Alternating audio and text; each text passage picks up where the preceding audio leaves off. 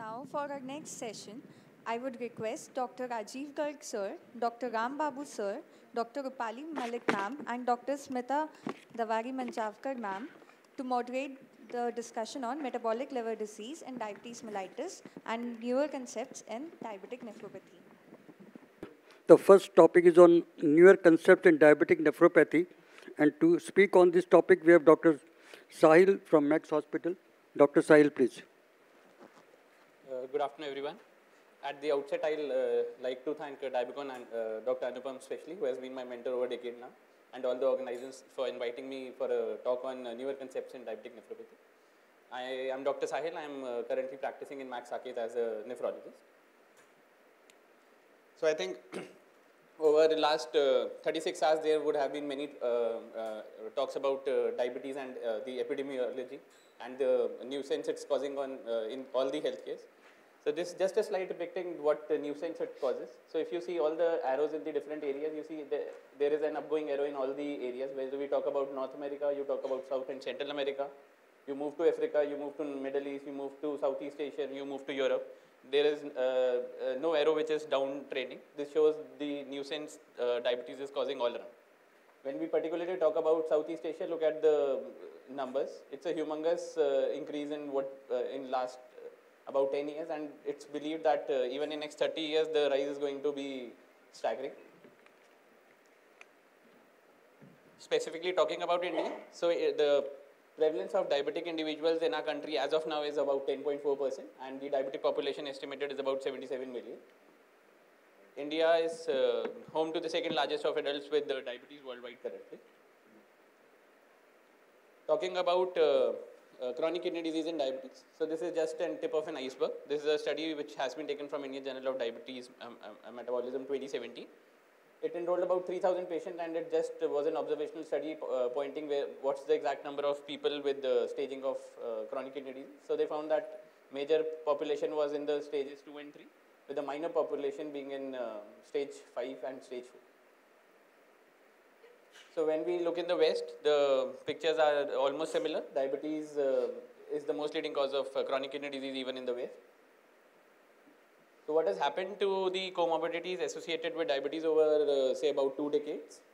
So you see there have been great advancement in cardiology, and we have seen that the risks of acute MI has come down. We have seen that the stroke management has improved significantly, so the numbers have come down. People have got more aware, and the physicians, endocrinologists dealing with the peripheral vascular disease have become more and more smarter, and they identify the peripheral vascular disease early. So the rates of amputation have come down. Look at the slope of the end-stage renal disease. It's a creeping slope downside, and the numbers has not made a huge difference even in 2 decades. That's where we are.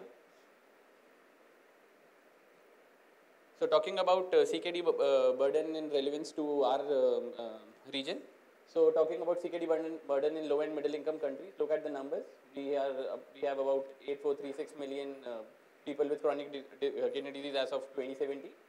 So it's estimated that 1 in 10 person would have chronic kidney disease amongst the diabetics. It is going to be more prevalent in individuals with poor control of diabetes, racial minorities, elderly, individuals with long-standing hypertension, and females has been one of the temporarily seen to be associated with increased risk of chronic kidney disease. And it's believed that by 2040, it would be the 5th largest cause of death in our set of countries. We Asian are naturally somehow predisposed to higher incidence of ESRD. So the worst population with dealing with diabetes would be Africans, then would be the Asians, and then would be the other population. So inherently we are at risk for some kind of a predisposition to have some kidney dysfunction. This is just to put a slide here for the classes of chronic kidney disease, wherein they are divided into 5 stages from G1 to G5, and then based on your protein excretion, A1 to A3, A3 being the highest one and G5 being the worst GFR. So talking about diabetic nephropathy, so at the outset I like to just break two things and keep 2 terms differently, which are interchangeably used in clinical practice at times. So diabetic kidney disease and diabetic nephropathy per se are not interchangeable disease. There is a multitude of difference between the 2 terms. Loosely speaking, diabetic nephropathy would always be diabetic kidney disease, but diabetic kidney disease would not be diabetic nephropathy. So when you call someone diabetic nephropathy, I would believe that everyone is believing that there is albuminuria in that patient. There is a progressive decline in EGFR, and there has been an increase in the blood pressures. And that's just because the glomerular leakage has been there, and there has been protein accumulation in the Bowman space, and subsequently would be leaking in the urine.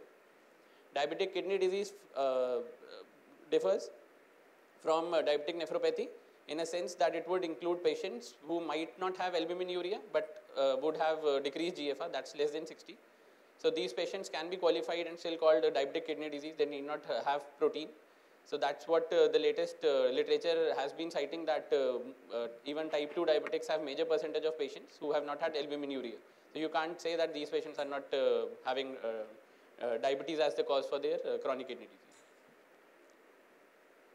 So talking about pathophysiology in just a nutshell, so we know that diabetic milieu is going to cause accumulation of AGEs. There would be hemodynamic changes. There would be growth factor release. There would be hormonal changes. As a result, glomerular hyperfiltration, altered glomerular composition, renal hypertrophy, glomerular hypertension. These all lead to albuminuria, deposition of extracellular matrix, ultimately glomerular sclerosis and IFTA, which is called interstitial fibrosis, tubular atrophy. So this is a classical description which was given by Mogensen et al. This is generally limited to type 1 individuals. Difficult to say what stages of diabetic nephropathy would a type 2 present with, but classically speaking about class 1, they are believed to pass through 4 stages. So it would be a stage wherein the patient might not know that he has had some trouble to the kidneys. Here the glomerular size increases, glomerulomegaly happens, there would be thickening of the glomerular basement membrane. At this stage, the microalbuminuria starts to happen, but the patient would take another 5 years to significantly note the changes in the microalbumin levels.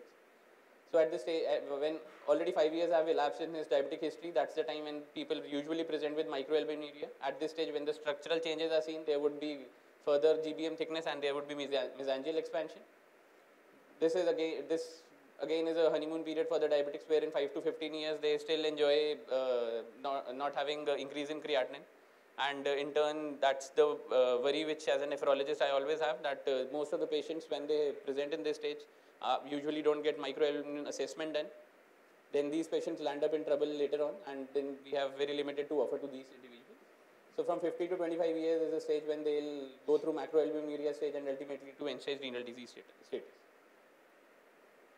So when someone lands to you in OPD and you say that patient has diabetic nephropathy, so these are the pointers when we can say that patient will be presenting with a glomerular involvement in a diabetic disease, diabetes. There would be a swelling of hand and face. There would be nausea, vomiting, which would happen in the later stages. Obviously, there would be difficulty in concentration. There would be dry, itchy skin. There might be some irregularities in the heart rhythm or atrial fibrillation. That's the most common rhythmic disturbance which we come across in the OPDs. Fatigue and insomnia. So now, having talked in nutshell about the pathophysiology, the clinical presentation, that now is the time how do we manage our patients. So in nutshell, there are going to be 5 things which everyone needs to follow. So first is going to be glycemic control. The second is going to be hypertension. The third is going to be other strategies which would include lifestyle modification. Fourth or fifth would be proteinuria reduction, and the fifth would be to deal with the aldosterone breakthrough. So talking about glycemic management, so this pyramidal representation has recently been adapted by KDIGO and has been circulated as a public draft amongst the masses. So as rightly put across, the bottom of the pyramid is going to be formed by the lifestyle changes. So we often tell our patients in OPD, be punctual with the kind of diet they take, be regular with the exercise. Smoking cessation is something which we advocate for, and keep a check on your weight is what we always stress upon in every visit. Once the lifestyle changes have been incorporated in the patient's life, we moved on to something which is going to be the heart and soul of the therapy, which is the first line drug therapies. So in this, the metformins, which have been the backbone for almost like 5 decades, are offered. SGLT2, obviously with the surge in the trials, it has given leaps and bounds of confidence to everyone in the hall. And I think it has almost become at par with use of metformin these days. RAS blockade always has been the backbone for treating hypertension and statins. Once you once you introduce first-line therapy, then comes the aim to fine-tune the therapy. So fine-tuning would mean you introduce GLP-1 receptor agonist, you use non-steroidal MRAs, otherwise you manage antiplatelet lipid management, which is just going to be a supportive care. So talking about diabetes and chronic kidney disease. So as I said that for almost like 5 decades, we know that metformin has been one of the key agents of use for everyone.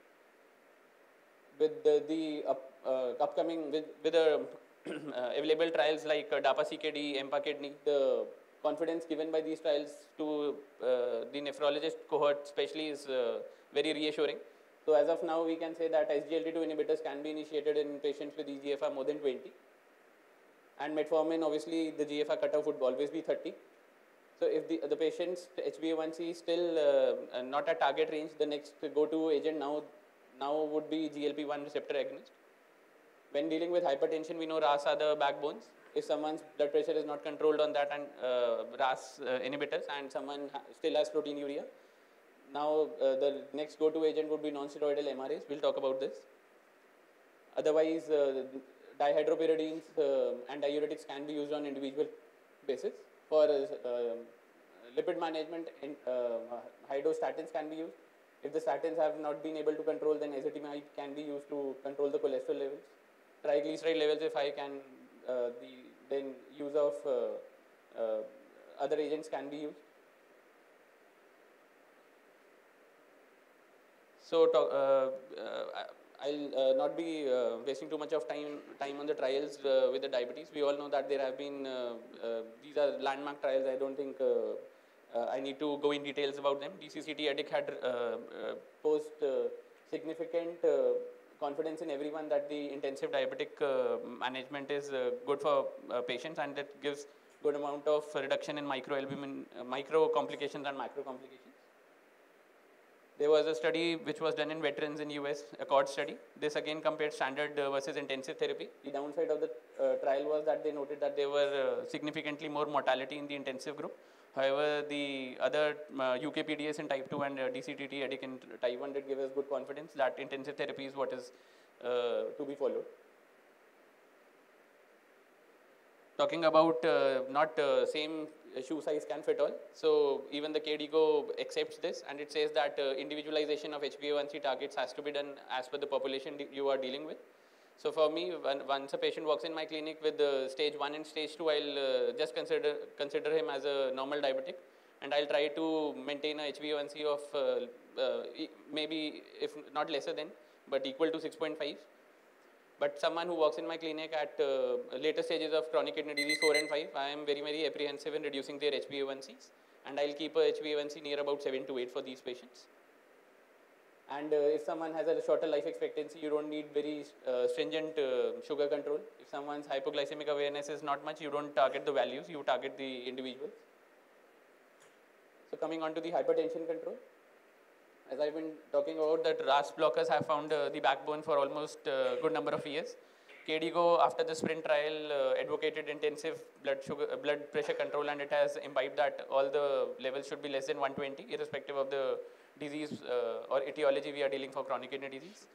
So they say that if possible, try to maintain a blood pressure of less than 120 in all these patients. So earlier changes were like if you have a proteinuria of more than 1 gram, you maintain it 130/80, but KDIGO has given away with all this, and there is a standard goal now that less than 120 is what we aim for in all kind of patients. So there is an apprehension in most of the people when they deal with ACE inhibitors or ARBs. As the learning has been progressing, the fears have come down in a larger population. So once you initiate ACE inhibitors, you monitor the KFTs and hyperkalemias after 4 weeks. 30% rise is what is acceptable. If you are within range, it's good to continue these medicines. If the rise is more than 30%, that's where you try to look for other causes. If not, then you will have to consider to reduce or stop ACE inhibitors. So coming on to the other strategies, as I told, these are supportive care. So anti-lipid management, lifestyle modifications. So coming on to proteinuria regression. it's seen that patients who have progressed to severely increased albuminuria had the highest level of fall in GFRs. So once you see a patient has progressive proteinuria, that's the time when the GFR starts to decline even faster per day. So the degree of albuminuria is not always necessarily linked to the disease progression, especially in diabetes. As I said, that there may be individuals who might not have proteinuria or albuminuria. That doesn't mean that they will not progress. The progress would be lesser than to the vis-a-vis albuminuric patients, but they too will progress. The rate of loss of GFR was lower in patients who had regressed to a previous stage. So microalbuminuric patients turned to normal albuminuric, had a better GFR slope versus one who retained microalbuminuric stage, and people who failed to come down to the microalbuminuric stage did the worst. Talking about aldosterone breakthrough. So this is an important slide which I just tried to show that whatever we believed in all these recent years, all these landmark trials did show that in spite of the use of ACE inhibitors and ARBs, which were the backbones, there was a percentage of residual risk which was remaining in these patients. So there comes the concept of aldosterone breakthrough. In patients whom we are using ACE inhibitors and ARBs, we know that the aldosterone action would be inhibited because you are inhibiting the enzyme. But somehow in these patients, the aldosterone levels still remain to be high. So once the aldosterone escapes the breakthrough, it promotes tissue inflammation and fibrosis. At this point, I would say the screening for aldosterone breakthrough is not mandatory or recommended, as there is not strong evidence to support the screening at this point of time. However, there have been studies and there have been research in these areas where people have tried to block the aldosterone apart from ACE inhibitors and ARBs blockage. So there comes the newer approach, which we call as mineralocorticoid receptor antagonist. And the new drug is non-steroidal. We know that spironolactone and eplerenone has been in the market for too long, but as a nephrologist, I have also not been very keen on using them. But with the advent of finerenone, it has given at least some advantage for us, wherein we can offer an additional benefit to our patients who are especially albuminuric. It's a bulky, non-steroidal molecule. It has a higher selectivity and higher potency for the mineralocorticoid receptor. These are the trials which were done, ARTS trial, where the molecule finerenone was compared to the existing comparators, spironolactone, eplerenone, placebos, and it was found that the risk for hyperkalemia was less with finerenone. There was reduction in the heart failure, HFrEF incidence was lesser when used in these patients. So then came two landmark trials with MRAs. These were Figaro and Fidelio trials. The astonishing thing about the trials was that the primary outcome for one was the secondary outcome for the other trial. So I'll just be dealing with the Fidelio here. So Fidelio composite outcomes of kidney failures with more than 40% decrease in GFR over a period of 4 weeks period or death from renal causes. And secondary composite outcomes were Figaro's primary outcomes, which was death from cardiovascular causes or hospitalization from any cause. Over a median period of 2.6 years, they saw that this helped in relative risk reduction of about 18% in the primary outcomes and 14% in the secondary outcomes. And hence it got the FDA approval. So what the guidelines now recommend is that you initiate your RAS and ACE inhibitors, reach the full strength of your RAS and ACE inhibitors as what maximally tolerated doses can allow you. If your patient still has poor BP control or you see that the patient is having albuminuria. Dr. Sahil, please one. Yes. Move to SGLT2 inhibitors, and if your hyperkalemias and your creatinine values allow, then move on to the drugs finerenone, which is marketed as Kerendia. So talking about SGLT2, I think there have been landmark trials which had given us good confidence again. So with dapagliflozin, 31% risk reduction was there with all-cause mortality, 39% with especially looking for the primary outcomes in terms of kidney. Talking about EMPA-Kidney, I'd just like to stress that all the trials before the EMPA-Kidney were including patients who had some kind of albuminuria. This was the only trial which had kept an inclusion criteria where even patients who had more than 20 GFR but no albuminuria, that's where the significant number of diabetic population was excluded in the previous trials were included. And the results were astonishingly supportive, that 28% risk reduction happened with the progressive CKD or CV deaths in EMPA kidney. So the primary I'll just like to stress here that the primary outcome as in almost all the trials before this were similar, but here the GFR was taken as less than 10. Summarize, please yes. Summarize your talk. So I'll just say that in the last slide kept GLP-1 receptor agonist. So I'll just like to show this as the last slide, that these are all the existing GLP-1 molecules. There have been not the kidneys outcomes have all been part of a secondary analysis, and there has been seen that all these hint that new onset macroalbuminuria and doubling of creatinine was lesser with these agents, and they had some propensity to cause some delay in the end-stage renal disease. This was a trial where dulaglutide was compared with insulin, and it showed that these patients did well in terms of reducing their eGFR and pushing them to dialysis. Sorry. So the ongoing trial is a slow trial which includes oral semaglutide. So the take-home messages would be that once you have your patient in the clinic, start with RAS inhibitors, I have said. Keep checking your creatinine and potassium as per your convenience, but should not be ignored. Once your patient is still albuminuric, move on to SGLT2 inhibitors. These were the papers before the EMPA kidney, so the GFR cutoff was 25, now it's 20.